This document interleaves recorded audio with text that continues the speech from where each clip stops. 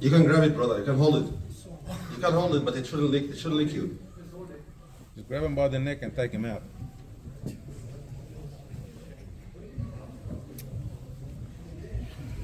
I got a hold of it.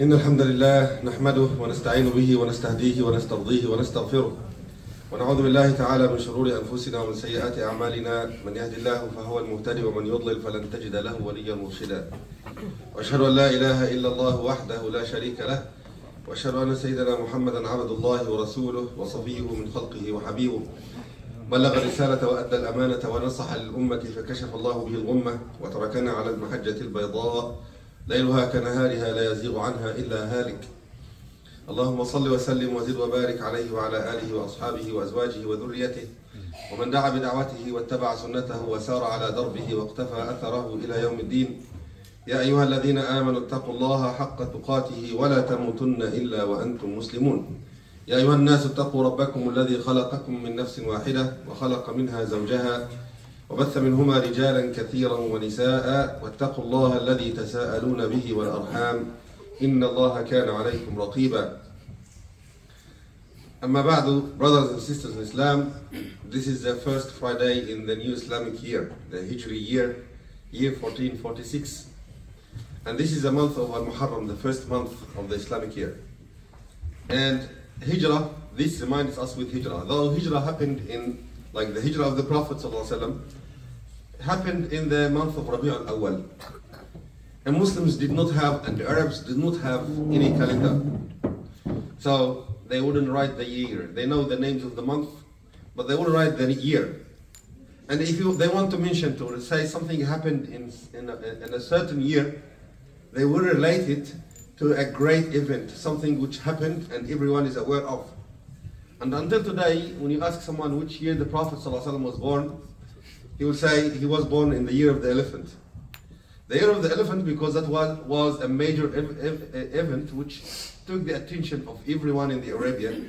When Allah subhanahu wa ta'ala sent the birds in groups to throw stones at the army with the elephant who went to demolish Al-Kaaba. So that's how their life was. Until people forget about the elephant, then a big fire happens or a big flood happens. And then they will relate what happens to the fire or to the flood. And when Muslims, after the death of the Prophet ﷺ, Abu Bakr radiallahu anhu had 2 years and a little bit more, and then Umar radiallahu anhu. It was at the time of Umar when the Muslim state settled down, when they needed to have formal writing, formal messaging, and correspondence.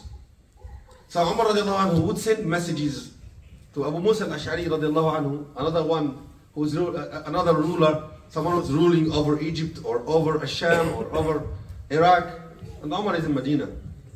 They needed to write the year next to the month.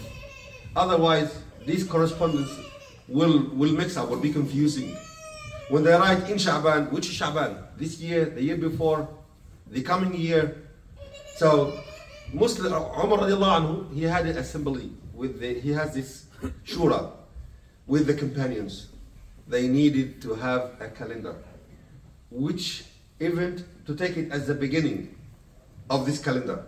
Which day, which month, which year should be the beginning of the calendar?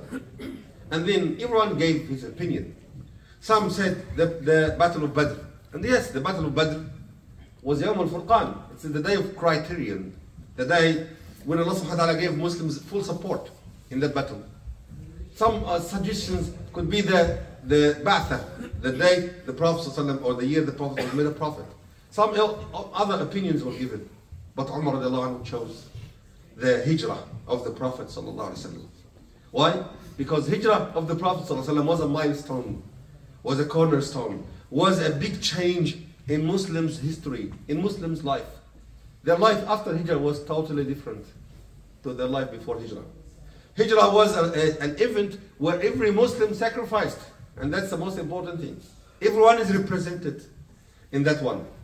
So everyone sacrificed, everyone did a part, and the Prophet ﷺ led all to start a new state in Medina. In Mecca, Muslims were fully persecuted. They were persecuted. They were not able to pray in Jama'ah.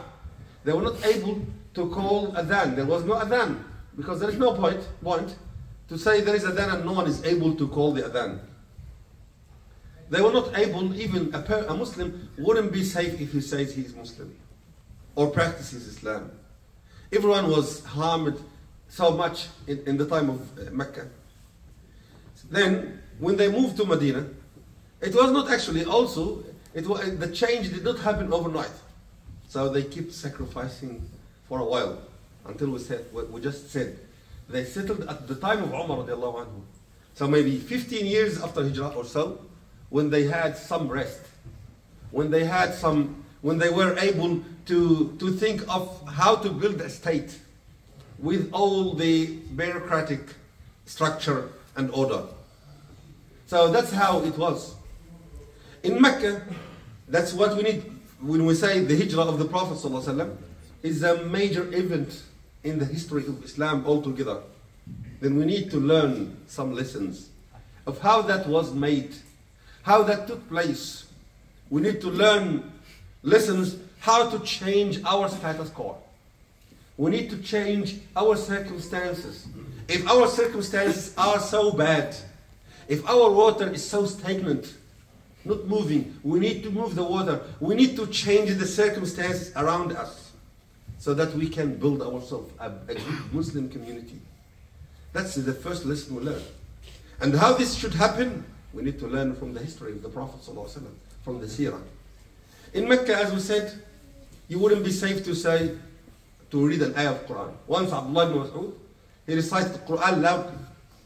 He was smacked, you can say he was smashed. He was hurt violently in Mecca. People were so aggressive on him. One day Abu Bakr radiallahu anhu was hit by everyone in Mecca. Abu Bakr is such a loved person. People loved him.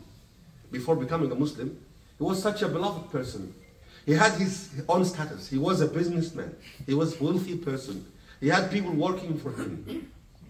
However, that did not give him any protection against the ignorance, violence, aggression of the people of Mecca.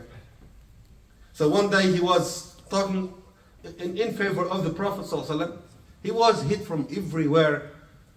That after they finished, you couldn't tell on his face which one is his nose and which one is his eyes.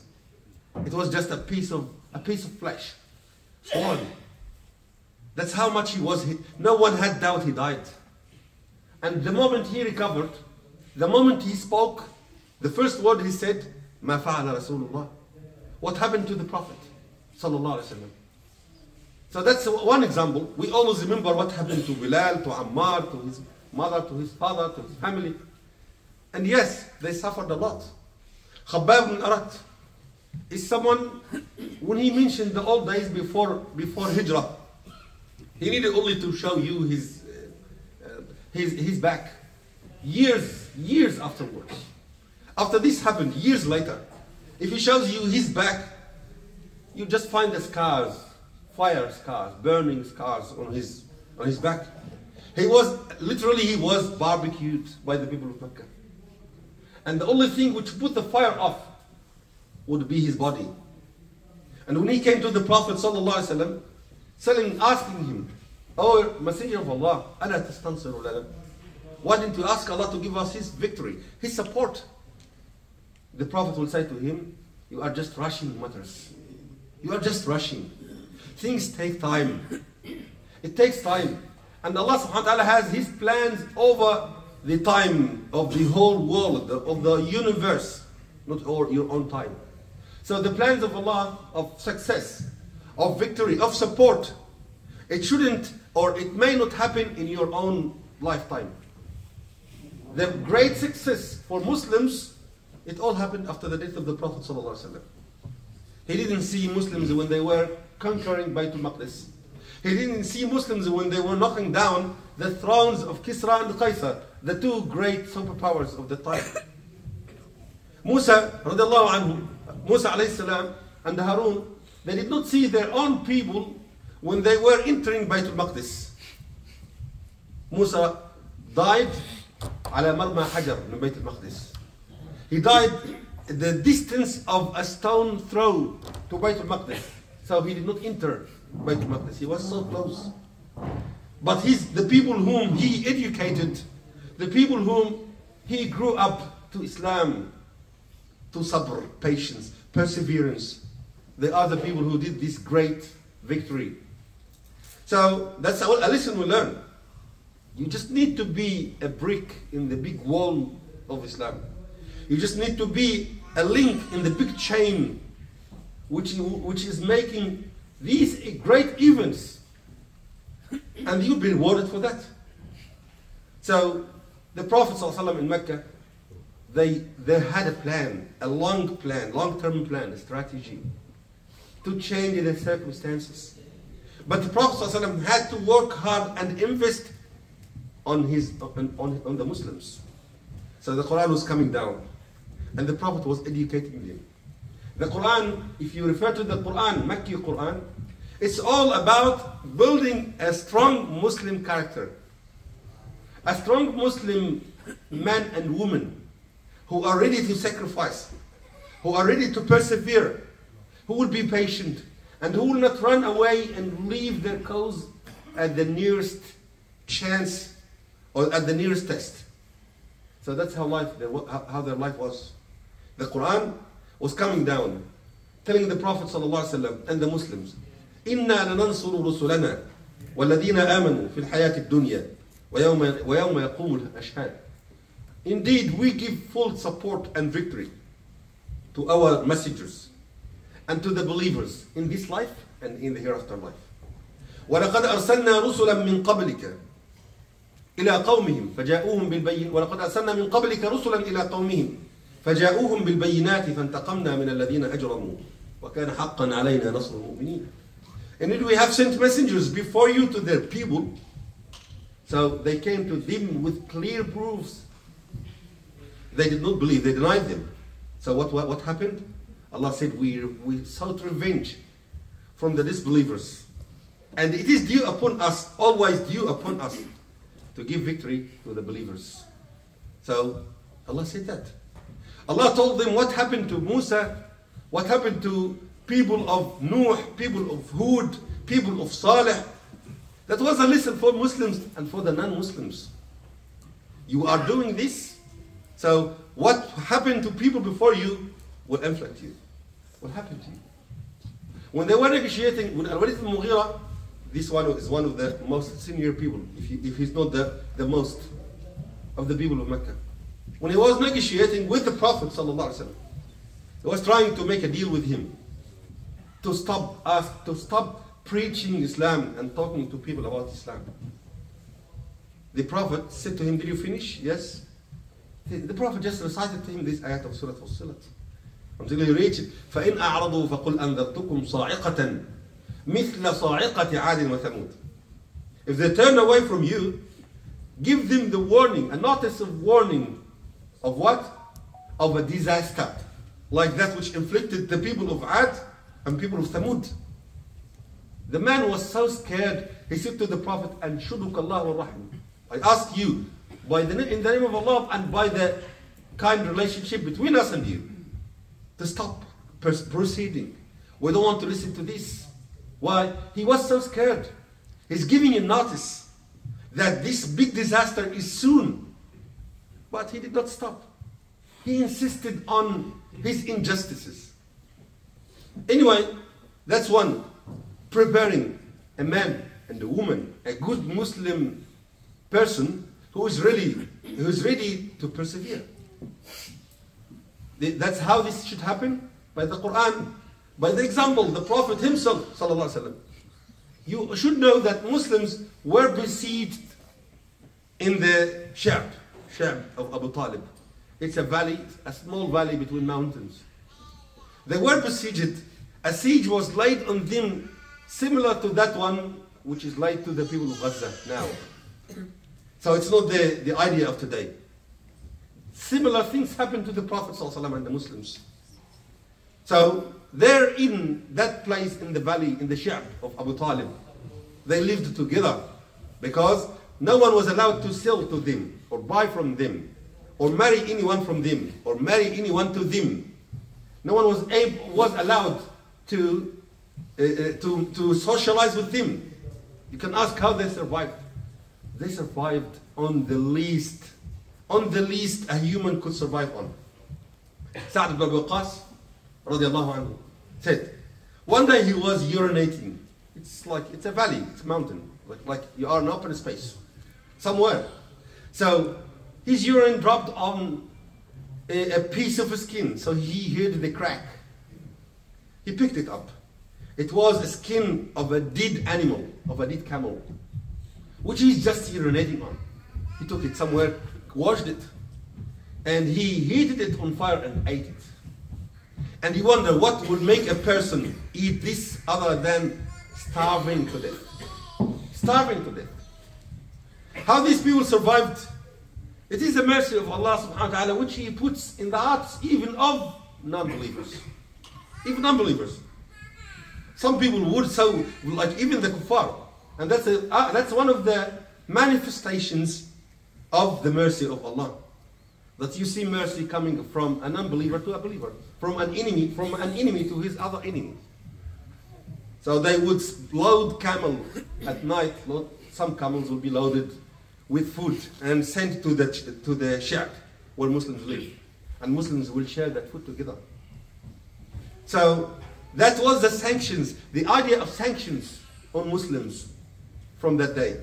For 3 years. At the end, the sanctions were lifted. And Muslims were free. And they survived by the permission and by the will and power of Allah. And they got the huge reward. And as Allah says, وَالْعَاقِبَةُ لِلْمُتَّقِينَ. The final destiny is for the believers. We learn a lesson from here when we look at our brothers of Gaza. Actually, this is a lesson for them. The lesson for us is we have to sacrifice to change their circumstances. And we have to do our best. Brothers, the Prophet ﷺ and the Muslims in Medina, as we said, they worked to change this. The Prophet ﷺ would offer Islam to every person around. Anyone whom he can reach, he will offer Islam to. So he will talk to people as Nuh alayhi salam said, قَالَ رَبِّ إِنِّي دَعَوْتُ قَوْمِي لَيْلًا وَنَهَارًا. He talked to his people at day and at night, in private and in public, to a person, one by himself, and to a group together. All the techniques used by the prophets before him, he used them. He learned from the Quran. He used them. What happened? فَلَمْ يَزِدْهُمْ دُعَائِي إِلَّا فِرَارًا. They just turned away from him. The Prophet ﷺ talked to people, to the visitors of Mecca. Mecca, Kaaba, where Kaaba is, that was visited by people to do Hajj. Hajj in the Jahiliyyah way, their own way of Hajj. So groups, delegations of the tribes. You can say yes, delegations, because every tribe will have its own people and its own elite as well coming to do Hajj. The Prophet ﷺ was talking to them, offering Islam to them. مَنْ يَحْمِلُنِي أُبَلِّغْ دَعْوَةَ رَبِّي. Who can give me a protection so that I can deliver the message of my Lord? He's looking for in modern day for a protection visa. Why? For the freedom of speech. He wants to talk to people about Allah, about the reality, about this life, about the hereafter life. So what happened? People of Quraysh, his own closest relatives, they smeared him before he started. Because everyone knew about that the fact that there is a man from the people of Quraysh talking about Islam. Everyone from the outside tribes who live over the Arabia. So they told them beforehand, we had such an insane person, mad person, who would be talking to you about something, a matter of religion which you never heard of. Do not listen to him. Do not listen to him. And they said to them, he had the power of magic. They said to the visitors about the Prophet ﷺ, that's when you read the Quran, in the Quran they say about him, sahir, a magician. They said to them, he had the power of magic. You need to be careful about yourself. He will turn you against your father, against your brother, See how they are changing the narrative. Like today, they are telling people, look at Muhammad, because people who followed him, Muslims, because they chose the way of Islam, their own families disowned them. So they changed it over. They said Muhammad changed people against their own families. So they said, he will turn you against your families, against your father, against your mother, until such a wise man, a smart man, would enter Mecca with cotton, plugging his ears with cotton, so that he doesn't listen to Muhammad and be under the power of his magic. However, the Prophet ﷺ had to struggle, had to work hard to remove these veils on the eyes, to take these plugs out of the ears, and put the message right in the hearts of people. And Allah subhanahu wa ta'ala is giving us hope. Because after years, 6 people of Medina, few people in the first year, few people of Medina, they listened to Muhammad sallallahu alaihi wasallam. And how Allah was preparing the scene for these people to listen to Muhammad and understand and accept the message. There in Medina, where these people live, they had Jews around. And there was always friction between themselves and the Jews. And the Jews would say to them, this is a time of a prophet coming from this land. We will follow him, believe in him, we'll be with him against you. So people of Medina at that moment, they had been long also exhausted by war. Inside war. Al-Aws and Al-Khazraj, who are known as Al-Ansar, later known as Al-Ansar. They had been fighting for years. And they are actually cousins. Their forefathers are brothers, Al-Aws and Al-Khazraj. So, what happened? They said, it's a chance. It's our chance to believe in this prophet before the Jews, otherwise, it will be in their sight. They accepted the message. But they didn't give the Prophet ﷺ any word of protection, any pledge, until they go back and ask advice from their own people. See, that's how it was. The Arabs at that time, they were not such dictators who would dictate what they believe, who would dictate their opinions on their followers. They need to look for other opinions as well. They went back to Medina. There was some sort of acceptance to the message of the Prophet ﷺ. In the year after, that's the year before Hijrah of the Prophet ﷺ, 6 people came to Medina and gave the Prophet their pledge of Islam. They gave him the pledge of Islam. Pledge of Islam means they are committed to the rulings of Islam. That's the minor pledge, which is known as the women pledge to Islam, because a women pledge doesn't include fighting and defending the Prophet and sacrificing their lives for the Prophet ﷺ. And then the year after, until when this happened, the Prophet ﷺ sent with them Mus'ab ibn Umair. And he was such a successful da'i. He was such a successful da'i. In 1 year time, he did not leave a house in Medina whom he did not deliver the message of Islam to. Most of the people of Medina over that year accepted the message of Islam. And then they came to the Prophet ﷺ, and next year, which was the year only a few months after, the Prophet ﷺ did Hijrah. Why? Because they gave him their word of protection. They will protect him as they protected their families, their household members, their women and their children. And they know at the time what that means. It means that they will be targeted by all the Arabs together. And they did not care. They gave their word. And they paid the price of Jannah. إِنَّ اللَّهَ اشْتَرَى مِنَ الْمُؤْمِنِينَ أَنفُسَهُمْ وَأَمْوَالَهُمْ بِأَنَّ لَهُمُ الْجَنَّةِ أقول ما تسمعون واستغفر الله ولكم واستغفروه.